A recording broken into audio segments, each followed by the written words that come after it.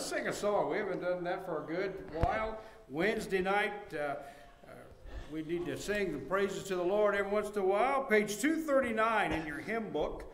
Page 239, Jesus is Coming Again. Boy, we hope that's before this song is over, don't we?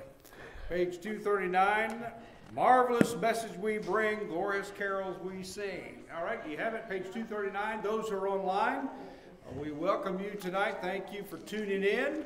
And we are going to have a study tonight on the future events found in the Bible. Our guest speaker, Jason Nat, is speaking for us tonight.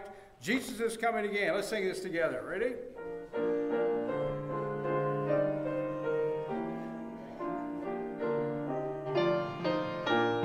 Here we go. Marvelous message we bring, glorious carol we sing, wonderful word of the King.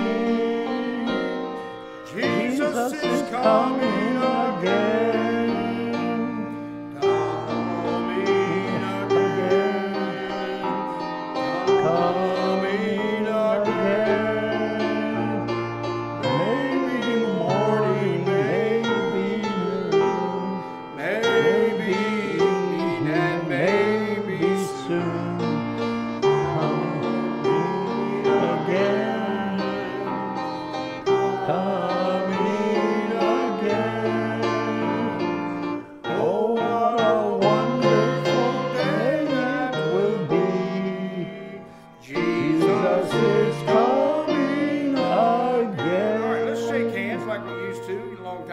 Shake hands with those around you and greet each other with a...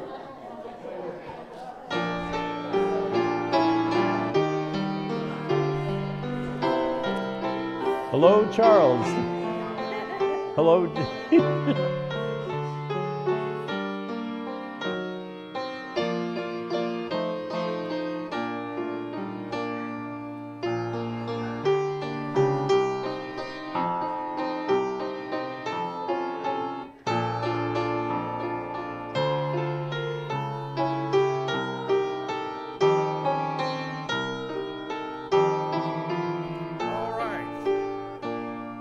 Let's have a word of prayer together, and then you may be seated, okay? Our Heavenly Father, we look forward to the return of Jesus. We hope that it will be very soon. But until that hour, Father, we pray that you would guide us and help us to be good representatives of you. We pray that we'll be able to lead someone to Christ this week. We ask, Father, that you would bless our church with growth. We pray that you would help us as we strive to get this building project started. God, that you would just work and all the contractors and just, Father, bring that about quickly, and may it be to your honor and glory. And Lord, bless these folks who are coming out tonight and strengthen them. We pray for those in our church who have some physical ailments, that you'll give them healing. And Father, we love you and glad to serve you. In Jesus' name, amen. All right, thank you. You may be seated. And we're delighted to have some friends here, Ron and Nita. Thank you for being here tonight. We're surprised to have friends.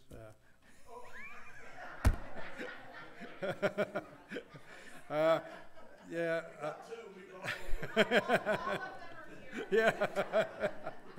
Oh, I shouldn't say things like that. Should I, Karen? I used to tease Karen, but now I have new people to tease here. So. All right, I'm an addict. I'm going to quit, I promise, one day.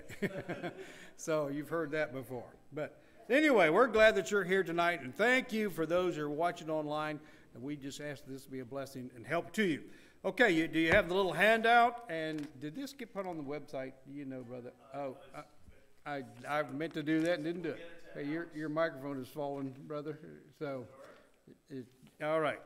Very good. Okay, take your Bibles, please. And Jason, if you come, let me get you unmuted and mute this, and you'll be good. All right.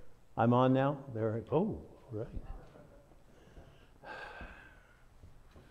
Good evening, everyone. Wow, I can hear myself. Well, thank you for coming out.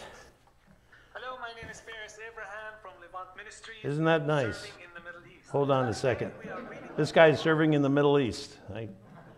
God bless him. That's the bad side of having a Bible, on your cell phone or on a tablet. You get ads. in there for all kinds of different things. Before we start, I have a few announcements. We're talking about the end times. And of course, if you discuss the end times and especially the signs, what to look for before Jesus returns, because we don't know the day or the hour. Not even the angels know that, all right? And Jesus says only our Heavenly Father knows. And of course, now that he's in heaven and is one with the Heavenly Father, of course, Jesus knows. But the fascinating thing is that there are a few really pretty positive signs in Scripture. And one of them is a war, an invasion, as it were, of Israel out of the north by a coalition of, surprise, Russia and Iran, and 5 Arab states that are going to support them. They're going to come down out of the north, and it's going to be a very limited, short-lived, or is it short-lived? Short-lived, short-lived. Sure, yeah. It's going to be just a short nuclear war with some nukes being used actually in Israel itself. And a marvelous teaching, a little plug for Jared, our drummer, who is not here this evening, but he's teaching this. He just started last Sunday. So if you're not in a particular life group and you'd like to go to a teaching on the end times on Ezekiel 38 and 39, the upcoming war between Russia, Iran, and Israel, then drop in on his teaching. And I read his little synopsis here, and it's excellent. Okay, a little more housekeeping.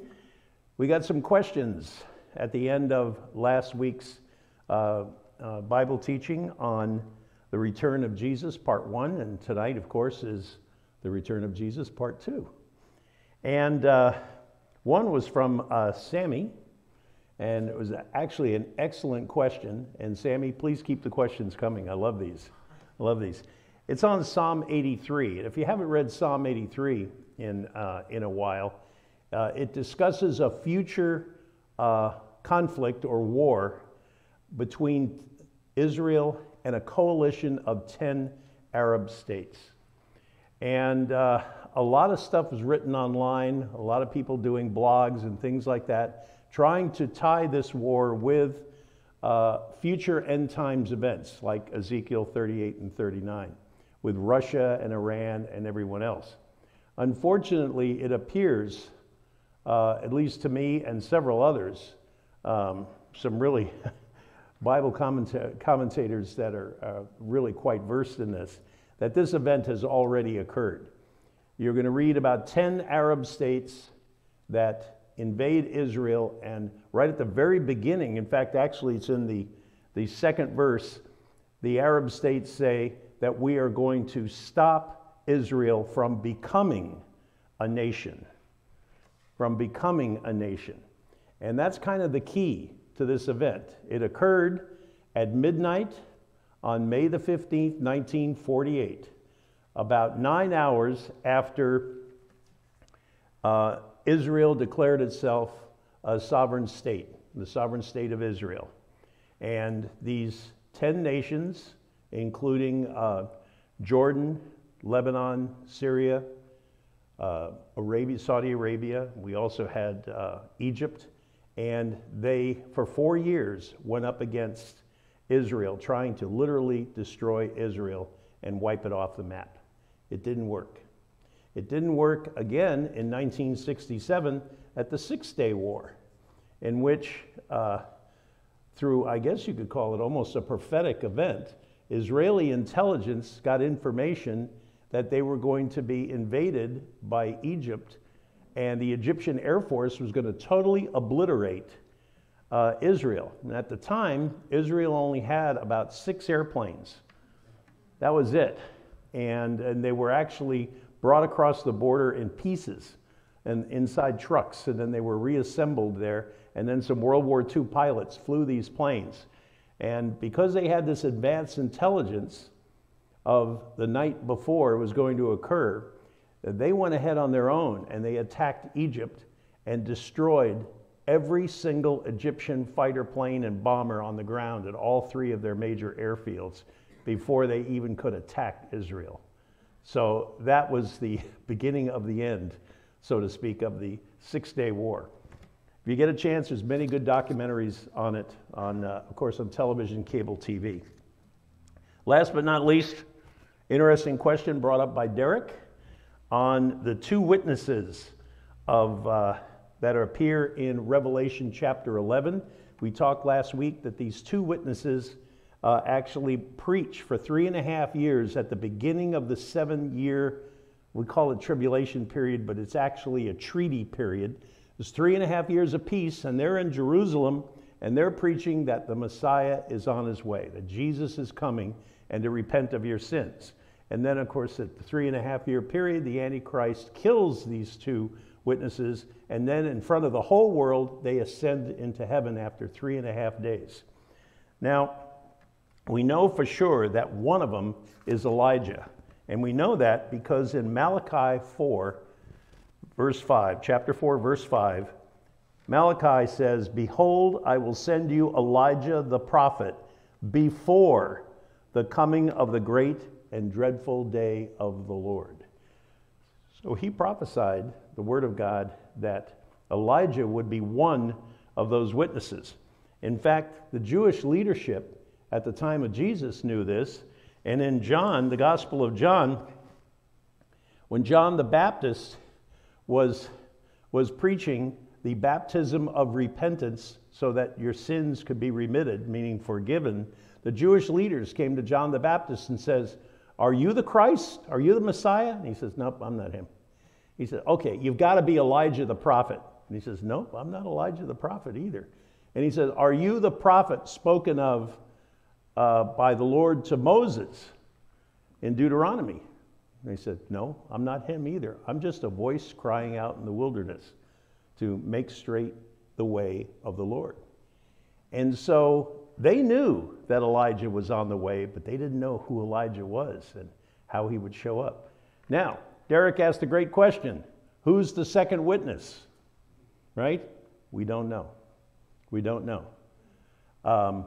Derek, Pastor Ken, myself, our bet's on Enoch. Because Enoch and Elijah are the only two that absolutely prove positive in the Bible were actually raptured, meaning taken alive off of planet Earth and ascend into heaven.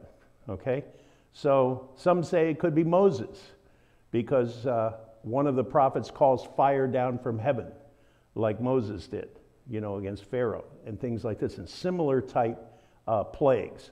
We don't know, and really, it doesn't make any difference because we're not going to be here. And if I may speak a little Southern, we ain't going to be here. Okay. All right.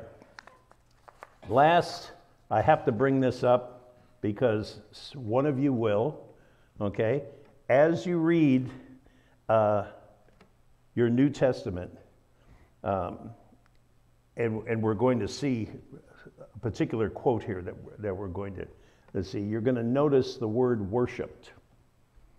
And my lovely wife Linda brought this up as I'm very speedily trying to finish up my teaching this afternoon. And she says, "You spelled worship with one P. It's supposed to have two P's. Well, very interesting.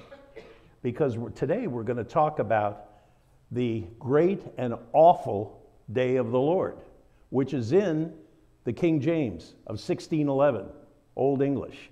And in the King James Version, worship is spelled with two P's.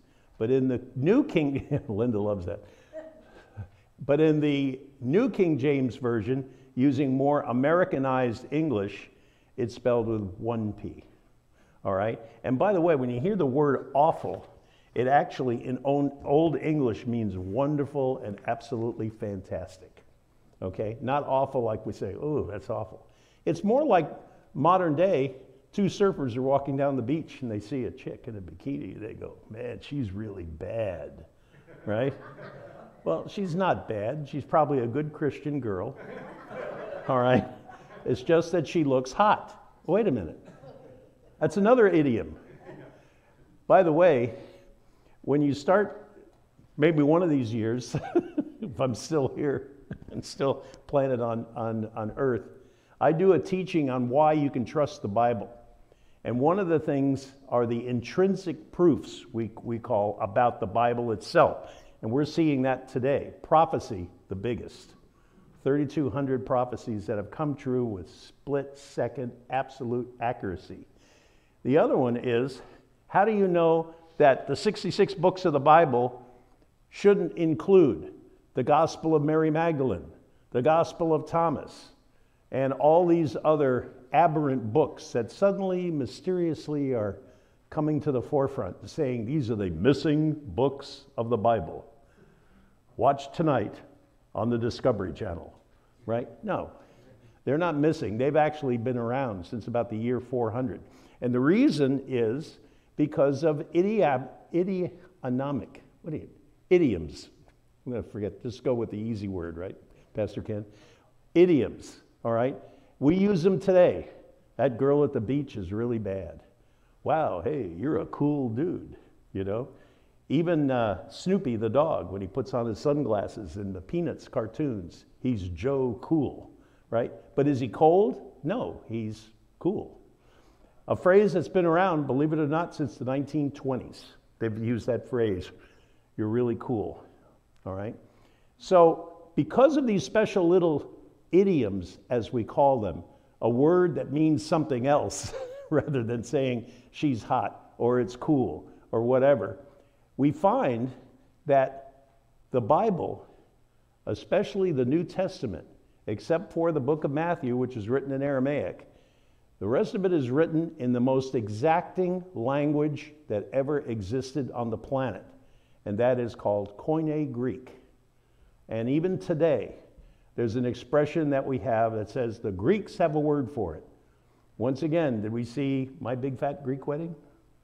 Okay, every time you see the father, he's either telling you about Windex or you say a word, that's based on the Greek for so-and-so, right? It means exact, a particular word for a particular event or thing or action, all right? So we'll see that maybe one of these days, okay?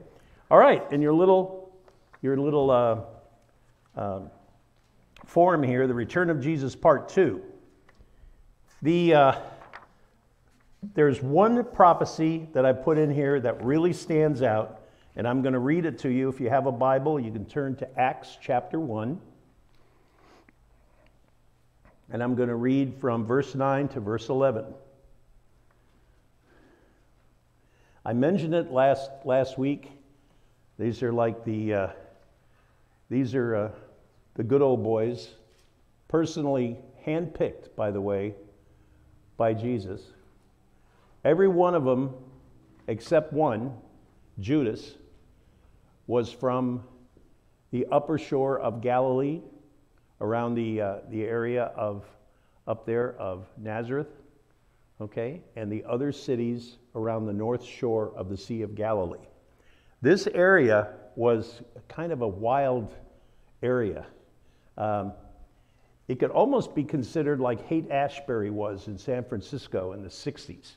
You had a lot of artisans, sculptors, painters, and a lot of fast eddies trying to make a quick buck, all right? And among this group, you had 11 particular apostles, okay, personally picked by Jesus and given nicknames, John and James, young guys that used to probably get in fights, okay? And he called them the sons of thunder, okay? He called Simon Rocky, Petros, okay? A rock that you throw to hit somebody with, probably because he was pretty well built. He was a fisherman. And back then, they didn't have automatic winching systems, electric winches that put your sails up. Everything had to be done with brute force. So think of Danny DeVito looking like Arnold Schwarzenegger, and now you've got Peter, okay? So these guys are told by Jesus, I want you to stand by, okay, an extra 10 days or so. No, he actually doesn't say so many days, but I want you to stand by in Jerusalem because you're going to receive the Holy Spirit. And then, about 10 days before that event occurs, okay, he's going to ascend into heaven. And what happens is a kind of a deer in the headlights moment for these apostles. Now, when he had spoken these things, that's Jesus, while they watched, he was taken up, and a cloud received him out of their sight. And while they looked steadfastly towards heaven as he went up, behold, 2 men stood by them in white apparel, who also said, Men of Galilee, why do you stand gazing up into heaven? This same Jesus who was taken up from you into heaven will so come in like manner as you saw him go into heaven. This was on the Mount of Olives. So one of these gentlemen in white, an angel, tells our good old boys, you know, the guys that when your car dies on the side of the road, I told you about this, and you lift up the hood, these are the kind of guys that would stand there and stare at the engine hoping that it would fix itself. And they're just standing there looking like this.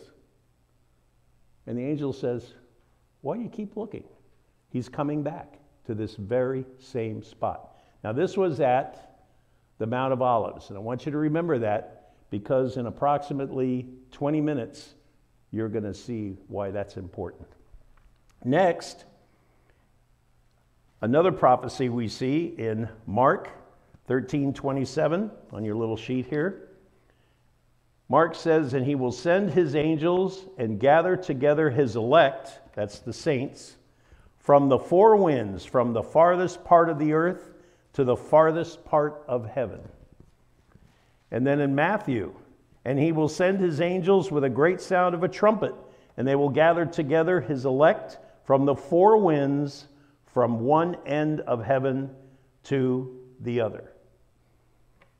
So before the Lord returns from heaven, he's gathering all of the saints, the true believers, you guys, okay? And we're all going to come back with Jesus. This is I find this is one of the most fascinating prophecies, okay, because Jesus himself told his own disciples that he's prepared a place for us in heaven. He's going to call you folks to himself. He's going to draw you to him, and we're all going to be together with him. In fact, his prayer in John chapter 17, as we found out from Pastor Ken, the real Lord's Prayer, not the Lord's model prayer, Our Father who art in heaven, which is in Matthew chapter 6. But in the real Lord's Prayer, where Jesus is praying to our Heavenly Father, he says, Heavenly Father, please make all of these that you've given to me one with us the same way you and I are one. This is pretty heavy duty. We're going to be really, really close to Jesus.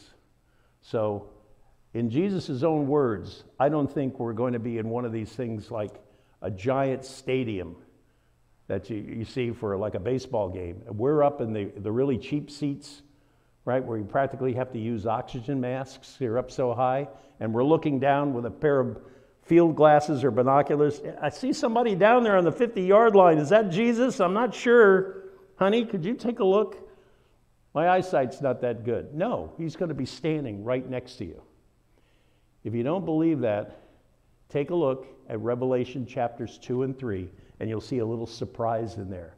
When Jesus says in chapter 2, for instance, that if you just overcome these things and hang in there till the very end, I'm going to place a white stone with a name on it that's only known to you and me. Cool. All right. I can never do an imitation of the Fonz because I don't have the hair. Okay. In 1 Corinthians 15, verse 51, we will not all sleep, but we will be changed in a moment, in the twinkling of an eye, at the last trumpet. For the trumpet will sound, and the dead will rise up incorruptible, and we shall be transformed. This, of course, is one of the prophecies like we see in Thessalonians, also from the Apostle Paul, about what we call the rapture, that we're going to be taken up. Now, I'm going to give you a little time phase moment. One of my favorite movies starring Rod Taylor is called The Time Machine.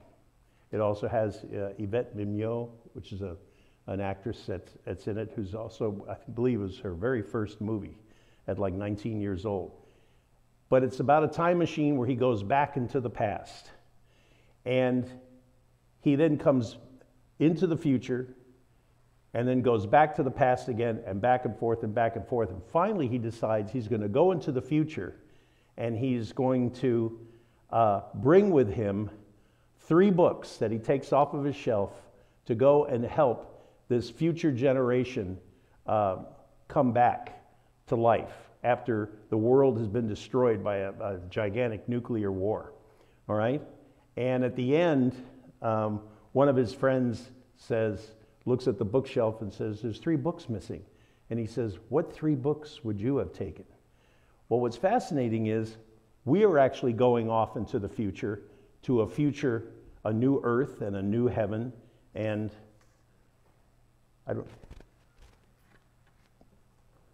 this is the book. It's in here. Trust me. I don't have a regular Bible up here, or I'd show you. So, what happens with this trumpet?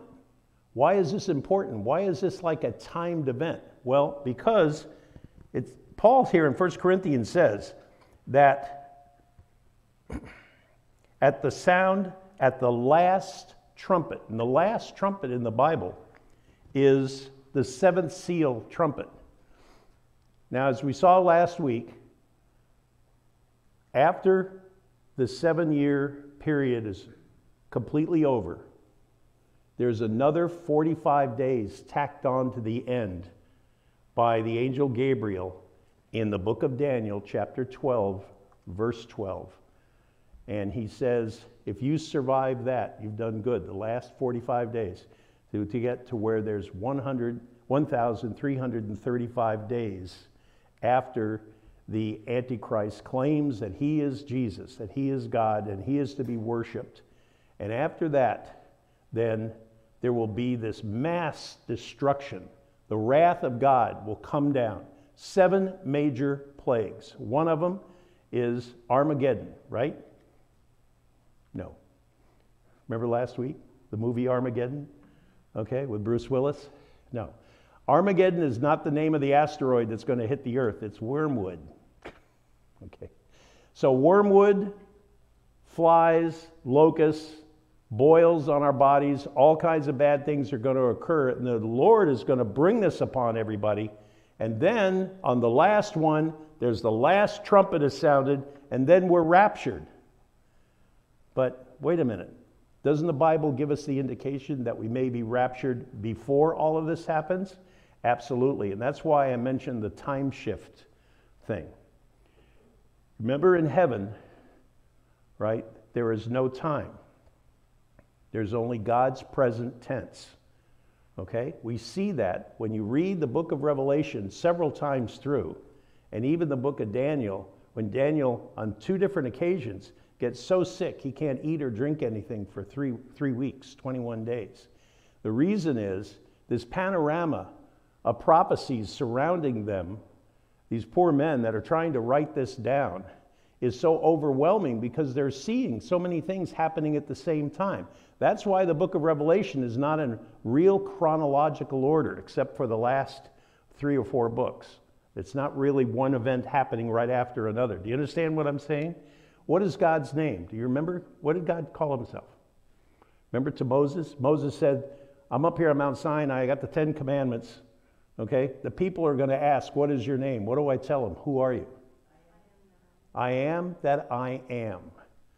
He is continually the present tense. Everything that ever happened, is happening, and will happen is happening with God right then and there, in that spot. Okay? God doesn't have a past. Okay? And you know that because he always existed. So it appears here, the Apostle Paul, and I'm saying it appears, that this last trumpet, that when that sounded, that means the end of the wrath of God is being concluded on all the people left on earth, including the Antichrist, his big army of over 200 million men. And when that happens, we're called up.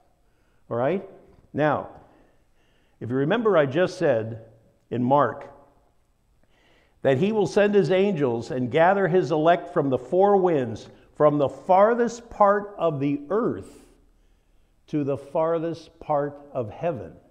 So it's all those people that have been saved that are in heaven, and those of us that are on earth, that last trumpet's going to sound, and we go to meet him in heaven. And then what happens? Revelation 19, verse 11. Now I saw heaven opened, and behold, a white horse, and he who sat on him was called Faithful and True. And in righteousness he judges and makes war. His eyes were like a flame of fire, and on his head were many crowns. He had a name written that no one knew him except himself. He was clothed with a robe dipped in blood, and his name is called the Word of God. And the armies in heaven, clothed in fine linen, white and clean, followed him on white horses. Now out of his mouth goes a sharp sword, that with it he should strike the nations. And he himself will rule them with a rod of iron. He himself treads the winepress of the fierceness and wrath of Almighty God. And he has on his robe and on his thigh a name written, King of Kings and Lord of Lords. He's wearing pants, white pants, and a white tunic on the outside, and he has white hair and a gold belt. The LA Lakers' old uniform, their warm-up pants, nylon pants and tops, down the pant leg, okay, it said LA Lakers, right down the pant leg on both sides. Now it has, I think, just a logo of Nike or something like that. It's kind of wimpy looking.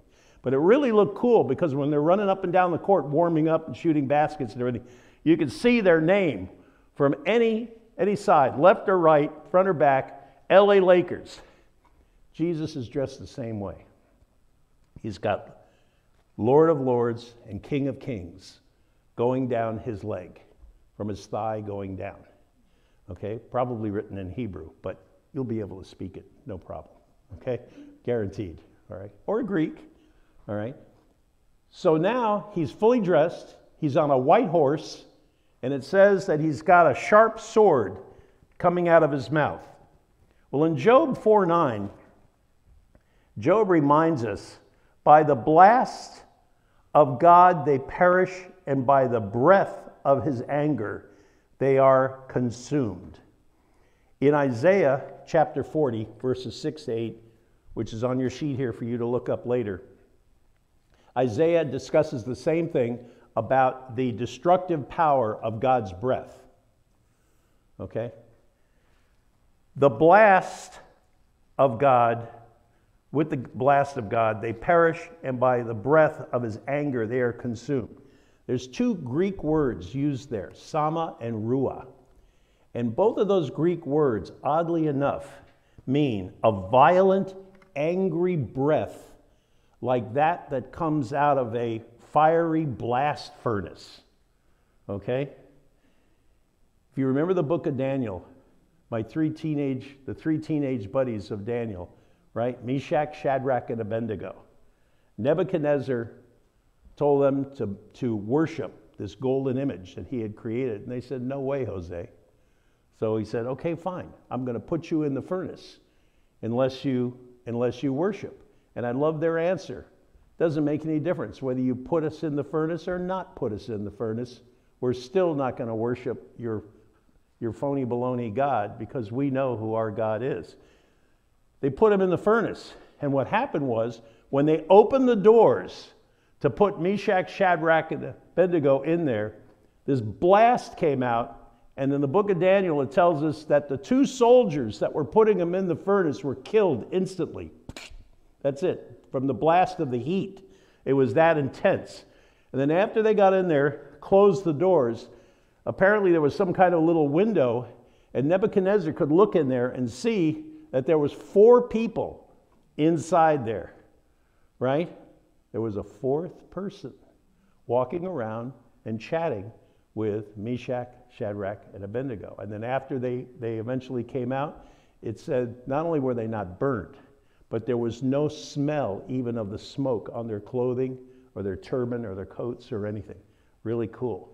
But this blast is the sword, the sharp sword that comes out of Jesus' mouth. All right? Now I'm setting you up for the big finale here, okay? All right, flip over to the other side. Jude 1:14. Jude tells us, now Enoch, the seventh from Adam, prophesied about these men, also saying, behold, the Lord comes with 10,000s of his saints. Well, we just saw a moment ago, Jesus is on a white horse, okay, dressed in white, Lord of lords, King of kings, down his leg in his really, really fancy warm-up outfit.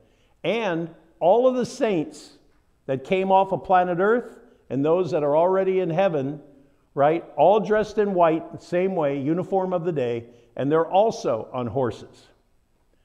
Now, I find this a little disconcerting for me because the last time I was on a horse, I was about 7 or 8 years old, and I remember it was in Norfolk, Virginia, and my mother put a dime, remember to this day, and I think we're in front of a Piggly Wiggly market, and put a dime, and it was a little tan colt made of like plastic or, Bakelite probably back then before plastic, because I'm old, I'm actually pre-plastic, okay, boom, boom. Anyway, we are going to be on horses, and I'm sure by that time we'll know how to ride. I hope so. I'll ride them. So, Jude tells us that Enoch, when we do not have the book of Enoch in the Bible, by the way, but he quotes Enoch as saying that tens of thousands, now that means millions, okay? That's like saying, quadrillion saints are all coming on horses, following Jesus down. So, as they gather together, meanwhile, in a back room, somewhere off of a dark alley, in an unassuming warehouse, the Antichrist gathers his army to fight. In Zechariah 14, verse 1, the day of the Lord is coming, and your spoil will be divided in your midst. This is to the Jews. Then he says, I will gather all the nations to battle against Jerusalem. Dun, dun, dun, dun. What's fascinating here is that in not all, but many of the prophecy type teachings that I've seen on YouTube, because I like to troll YouTube to see who's on there and what they're saying, they talk about the Battle of Armageddon. Well, we're going to find out in just a moment, there really isn't a battle. The only shot that's fired comes from Jesus. They gather together to take over. They send a contingent into Jerusalem, right, that we're going to see in just a moment. But other than that, there really isn't the big massive battle that's expected, but there'll be a surprise. In Revelation 19, it says, I saw the beast, verses 19 to 21. That's the Antichrist. The kings of the earth and their armies gather together to make war against him who sat on the horse, that's the white horse Jesus is sitting on, and against his army. Then the beast was captured, and with him the false prophet who worked signs in his presence, by which he deceived those who received the mark of the beast and those who worshipped his image. These two were cast alive into the lake of fire, burning with brimstone, and the rest were killed with the sword which proceeded from the mouth of him who sat on the horse. So this is like a little synopsis given to us in Revelation as to what is just about to happen. So now I'd like everybody to turn to Zechariah 14, because we're right at the very end.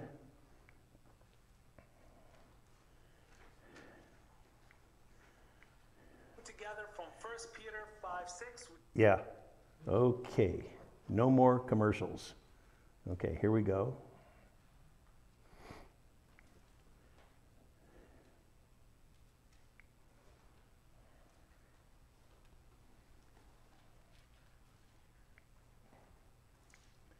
Okay, Zechariah 14. And I'm going to read this right from the very beginning. Are we all there yet?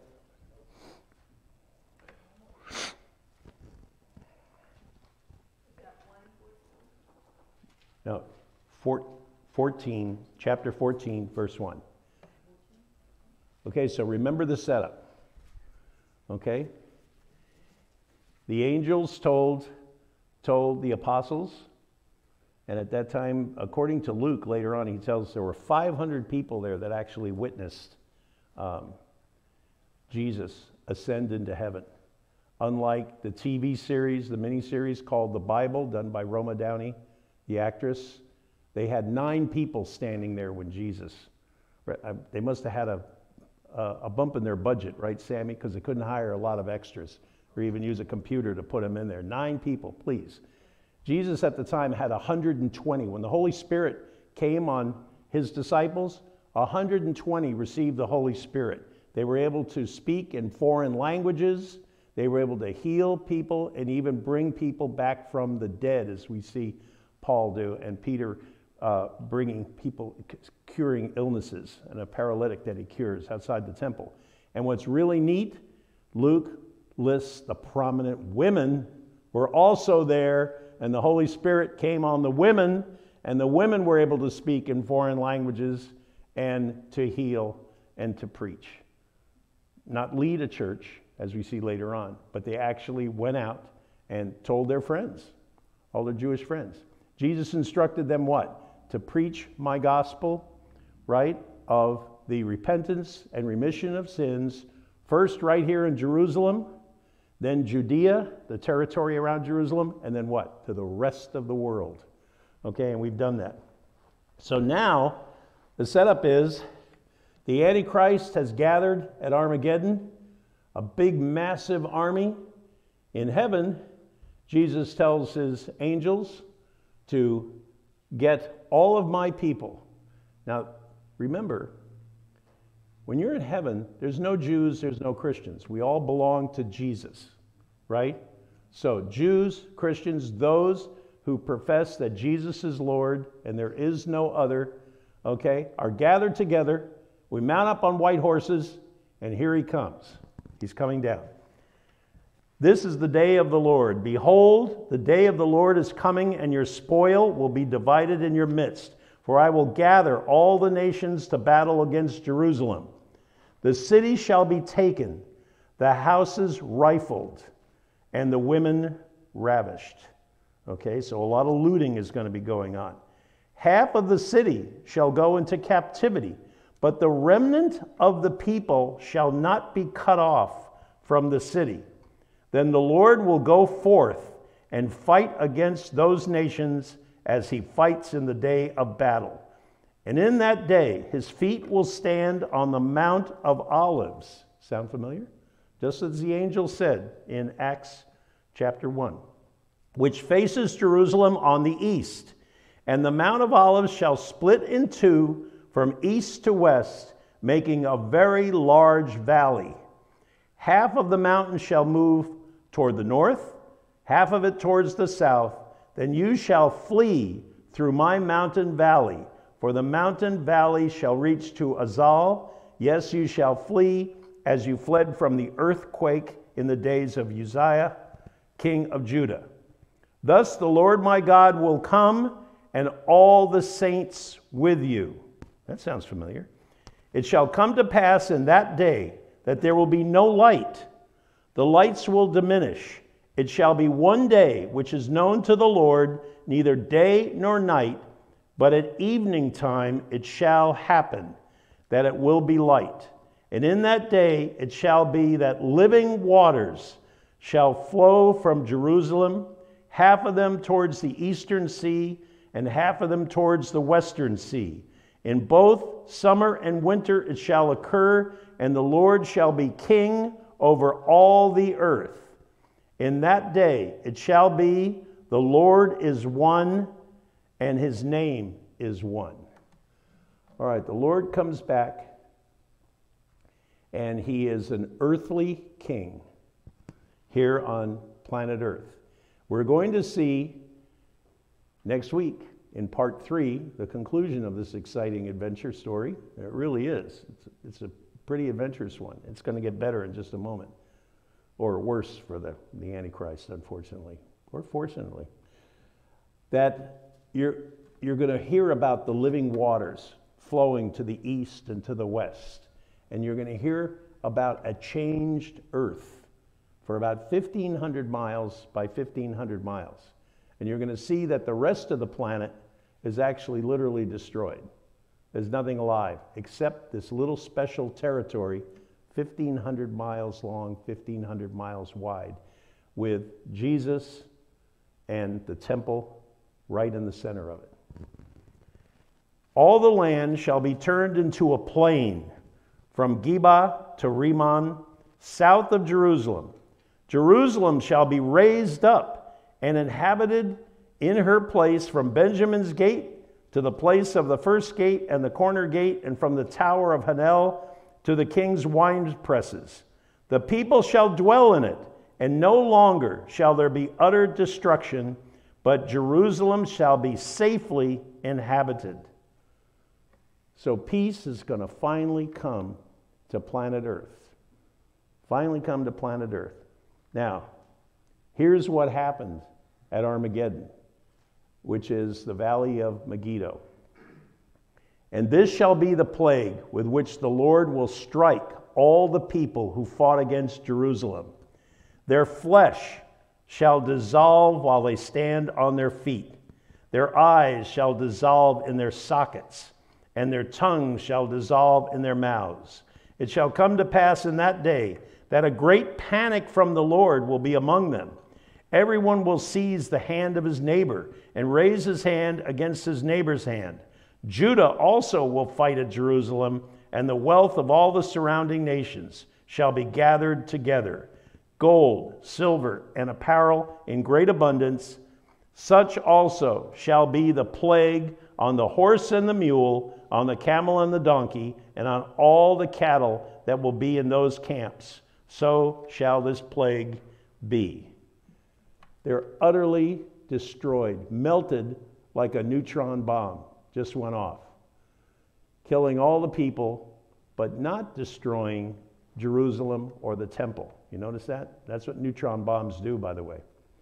So we saw from Isaiah, okay, and also from Job, that this divine blast comes out of the mouth of Jesus like a fiery blast furnace, and just 200 million men, their animals, equipment, and everything melts. That's it. Done. All right?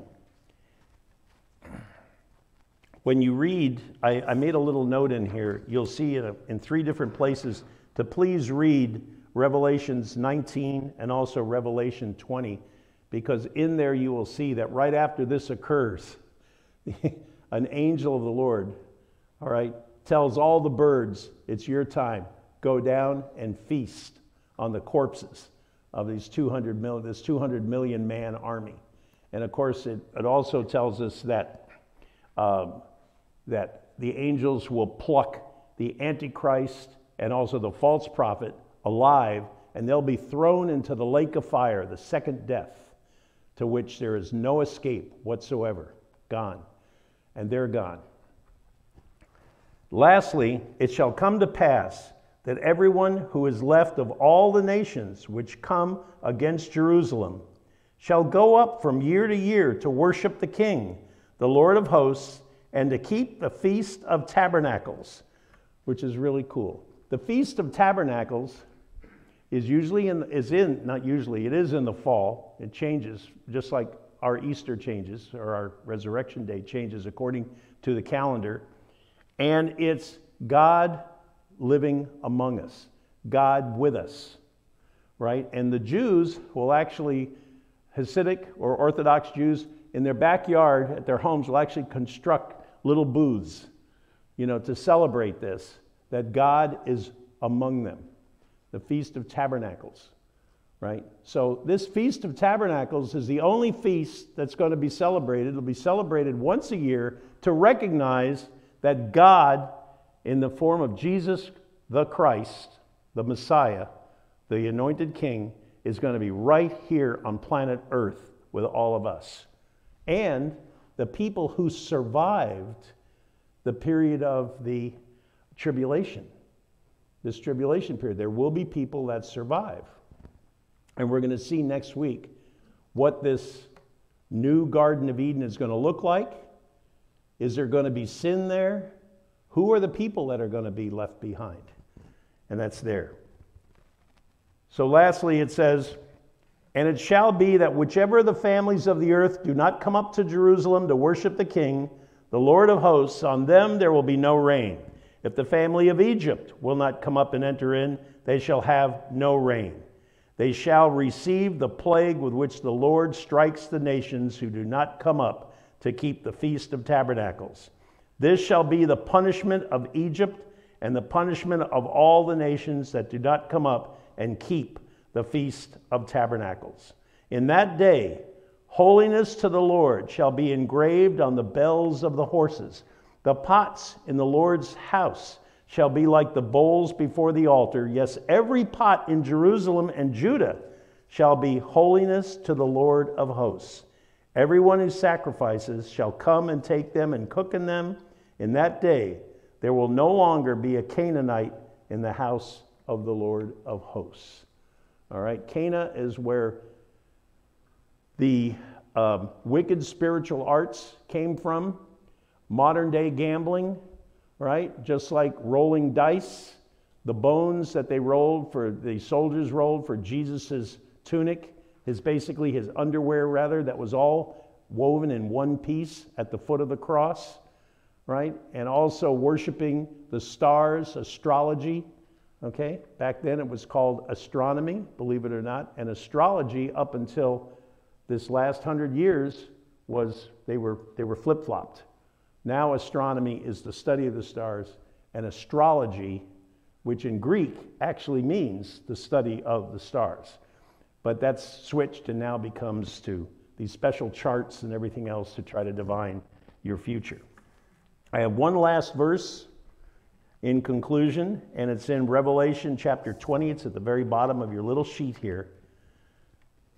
And it's, I encourage you to read, we don't have time to read the full chapter 20 of Revelation, but basically it tells us that Satan, the only bad person that's left, is thrown into the abyss and locked in there with a chain and a big padlock by an archangel, one of the warrior angels, a cherub, and locks him up for 1,000 years, because we, the saints, are going to reign and rule with Jesus on this new planet Earth and the new Garden of Eden.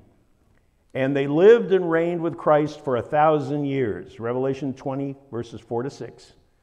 But the rest of the dead did not live again until the 1,000 years were finished. This is the first resurrection. Blessed and holy is he who has a part in the first resurrection. Over such the second death has no power. But they shall be priests of God and of Christ, and shall reign with him for 1,000 years. Part 3, next week. Don't miss it, all right? Because we're going to see how the saints are going to reign and rule with Jesus for 1,000 years. We're going to see something that answers a lot of questions about, well, wait a minute, are we going to have sin? Yes, I'll give you a little heads up. We're going to have the sin that is common to mankind, as the Apostle Paul tells us, okay? And that is, there will still be lying.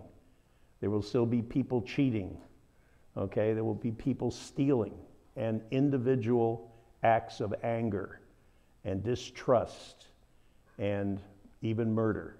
Will there be wars? No. And you're going to see from Isaiah that he tells us that there's going to be no more wars. No more serial killers, no more demonic type controlled massive killings like we're seeing. Recently, a person in the news told the police after he killed this woman at the beach, he said that a demon was controlling him. He actually believed that. And so many of these killers we see actually commit suicide after they've killed a number of people in a mass shooting at a school or other places, right? So we're going to have a life that's going to be ruled by Jesus himself personally. It's going to be strict. But this is, as I told you last Wednesday, that this is the last chance for the people that have survived on earth after the Antichrist. This is their last chance to recognize Jesus and to be saved. And after this, all bets are off. That's it. We all go to be with Jesus in a new heaven and a new earth. So thank you for listening. And I'll see you next week. And I went over 8 minutes. Oh, are there any? But of course. Thank you, Ed McMahon. I really appreciate that. Are there any questions? Please, at least one. No? All right. Yes, ma'am. We're raptured. I know it happens in a pretty good life, but will people still see us go? Like they saw Christ go? I don't know. But I do know that it's not just there, it's in Thessalonians, it's also here in Corinthians, that it happens in the twinkle of an eye. And most scientists say a twinkle of an eye is a nanosecond, 1/10,000th of a second. You're gone, just like that. Now, remember the movies from the 80s? I don't know, you look too young maybe to remember those. The Left Behind movies and those things, right? They'll show a lady's pair of shoes and maybe her dress and a string of pearls laying on the ground. You know, of course, they don't show any underwear or wallet or a purse or anything. I guess she takes all of that stuff with her. But yes, we just all go. Jesus, by the way, we know, and Elijah, we know, actually, he went up, he was wearing his clothes. He had everything with him. He was just, that's it. He just went, right? So, yes, ma'am. Is what you talked about tonight during the 1,000-year reign? No, the 1,000-year reign is after Jesus comes down on the Mount of Olives. That begins the 1,000 years. When Jesus comes down onto the Mount of Olives on his horse, okay, and kills the Antichrist and his army, right? At that point, the 1,000-year clock starts running. So,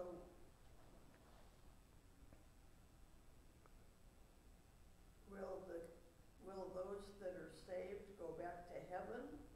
Because we won't be here during those 1,000 years. Yes, we will. Those are the people that died.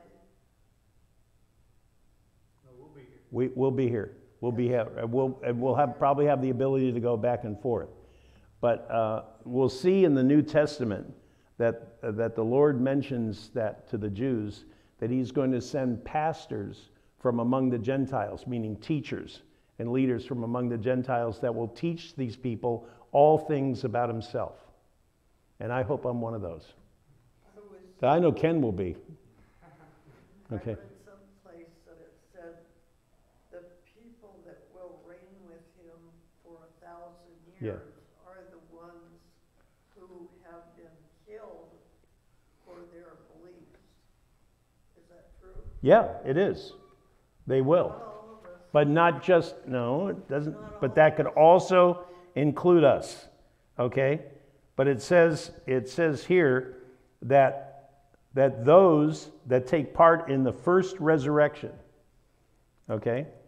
That means that any of us who are saved by believing in Jesus, okay, not necessarily those you see in the book of Revelation, I know what you're saying, that are martyred for the faith. And there are those, in your little notes from last week, I gave you a quote in there, I think it's from Revelation 14, right? I'm pretty sure, Revelation chapter 14. We see that there are people that will be saved during the tribulation period. They'll probably lose their heads over it because they won't take the mark of the beast. They're all part of the first resurrection. So we're all in this group, not just people that are killed during the tribulation period. No. No, all of us together. Great. Now, here's what's interesting. It tells us here that those that are, I don't want to use the term prejudged, but there are those who are dead that will remain in the graves, that will not arise when we have the rapture. They will just stay in the graves, okay? Because after the 1,000 years, right, it tells us at the rest, that's why I ask you to please read not only Revelation 19, but read all of Revelation 20, because it'll answer your question. Right after this portion here about reigning for 1,000 years, it talks about the great white throne judgment. And it says that the sea will give up her dead, Hades, hell, will give up its dead, and all the graves will be opened, and this is the second resurrection, and they will all come up, and everyone will kneel in front of Jesus and proclaim that he is the Son of God, he is Christ, the King, the Messiah, okay? And then they will be judged. And that's where it goes on in the book of Revelation, that he separates the sheep from the goats, okay? And so those people, unfortunately, because it appears that they're pretty much, they weren't part of the first resurrection. So they're brought up in front of Jesus to be judged, and then they don't stay in heaven. They go off to the second death, which is the lake of fire. All right? But yeah, and this 1,000 year is the last chance for people that are actually alive walking around, that aren't dead. Okay? You get that. Now we do know if you read Luke chapter 16, beginning with verse 19, you read about the rich man who goes to hell. Okay? So think of hell, Gehenna, okay, or Hades, as being like county jail. All right? And he's in county jail, and he doesn't bail out. He doesn't get any bail. And he's there until he has an arraignment and a trial in front of the judge, Jesus. And then he gets his sentence, and then that sentence is eternal life imprisonment with no parole in the lake of fire, which is like the state penitentiary, right? Okay? So he goes from hell inside the earth, which, by the way, is going to be destroyed at the end, all right? And then he goes off into the lake of fire with everybody else that doesn't follow Jesus, all right? Now I know it sounds very cold, doesn't it? And it sounds very cruel, but it's not. No, it's a gift. It's a gift, you know, and it's free. And all you have to do, I know all of you are saved. I'm preaching to the choir here, you know. But Pastor Ken is right. You know, it's a free gift. All you have to do is acknowledge God's greatness, goodness, and love for us, all right? And humble yourself and admit that you're flawed, deeply flawed, and a sinner. And that's it. My favorite verse is what I call the John 3:16 of the Old Testament. That's Proverbs 3, verses 5 and 6, right? Okay, does anybody know it? Trust in the Lord with all thine heart, and lean not to thine own understanding. In all thy ways acknowledge him, and he will direct. That's right. You trust in the Lord with all your heart, and in all your ways acknowledge him. Okay? And if you do that and place absolute faith, confidence, and trust in Jesus Christ, okay? Game on.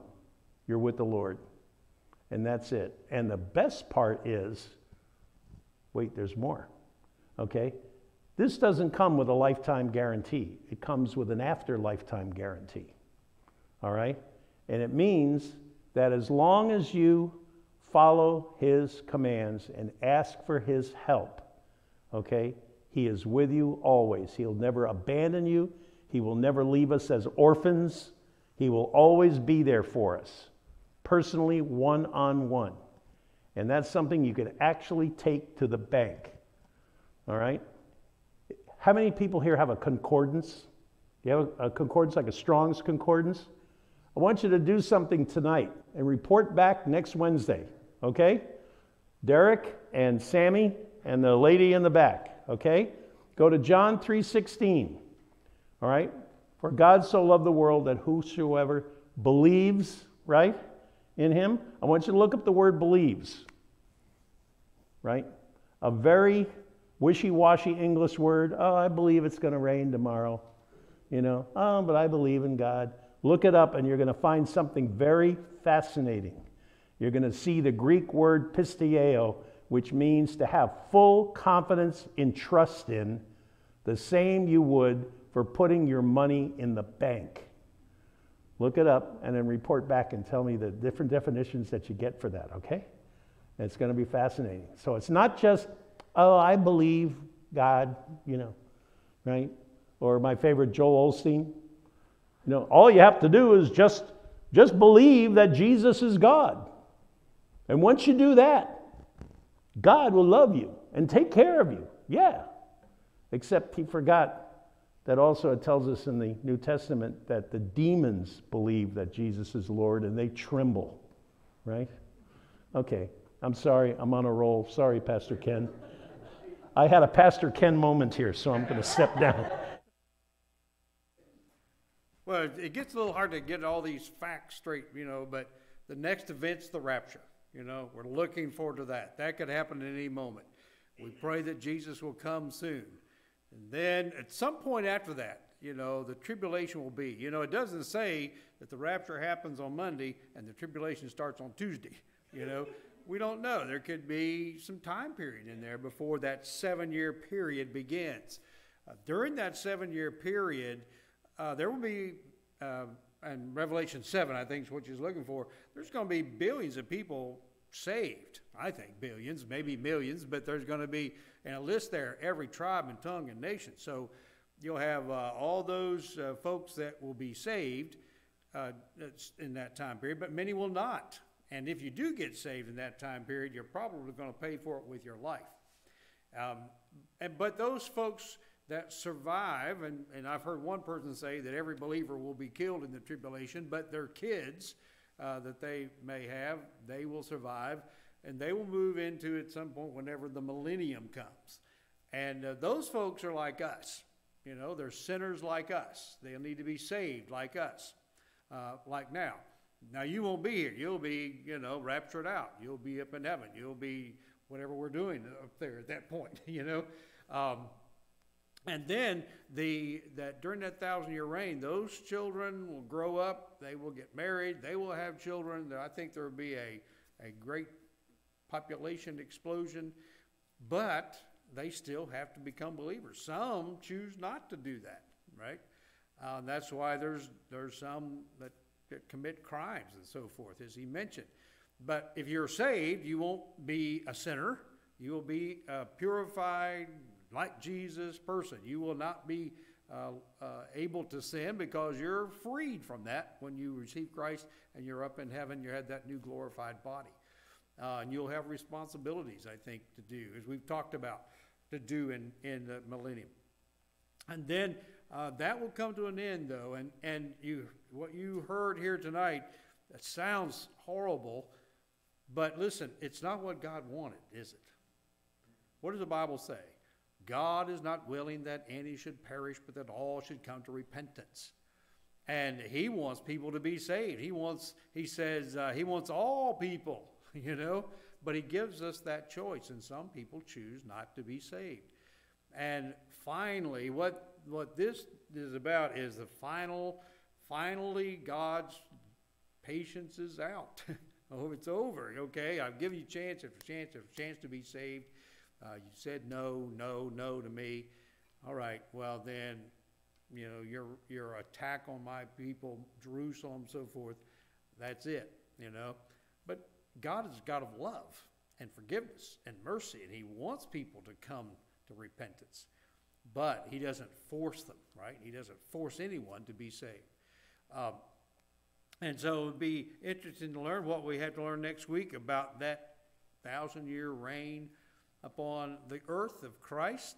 And we will see him physically, we will converse with him, and we'll have responsibilities.